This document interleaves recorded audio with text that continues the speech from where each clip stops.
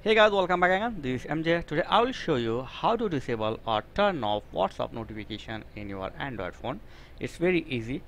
Just go to your system setting, phone setting, tap on setting, and here go to apps or app manager. So go to app or app manager. So here you can see a lot of apps installed. So search for WhatsApp. Okay, here you go.